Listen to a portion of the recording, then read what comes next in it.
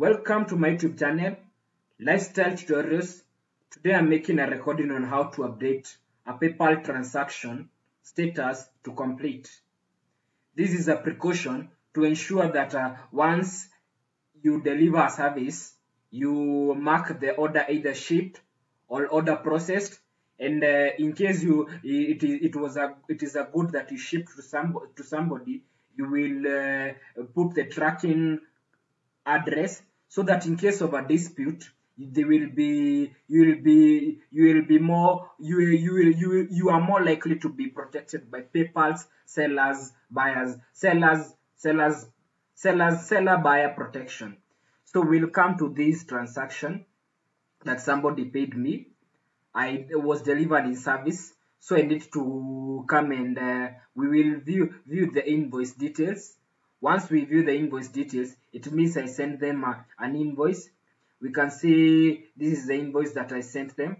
The services that I had delivered was to verify their global payment service, to activate Community Federal Savings Bank, and to link PayPal with Payoneer.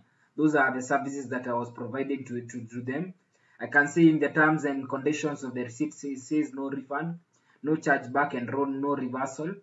So that is another precaution to ensure that the buyer, you don't have buyers who will scam you and end up reversing or issuing or charging back. Ensure that you send them an invoice. I send them the buyer invoice and they paid the invoice. So I'll come here and confirm the order status. I'm supposed to mark as shipped. Since it was a service that was delivering, in case it was a good, I would have indicated shipped and put the tracking record.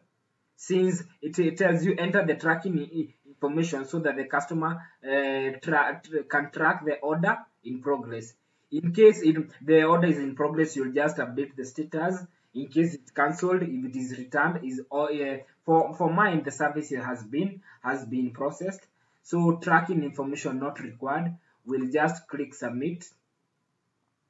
Once we click submit, you have successfully updated the order information. An email will be sent to your customer and information with the information you provided. The customer will be updated that the order has been processed, and once they receive an email from the end that the order has been processed, they will be able to confirm. Also, they will be able to confirm the receipt, so that this transaction will not come after some time keep having dispute with the client where they are saying that maybe details were not done. So thank you for sticking with me for watching my YouTube channel. In case you need any assistance with the PayPal, contact me via my official Gmail account, njogukarongo@gmail.com. And in my newest videos, in the description link, you'll find my WhatsApp number where you can reach me out. Thank you.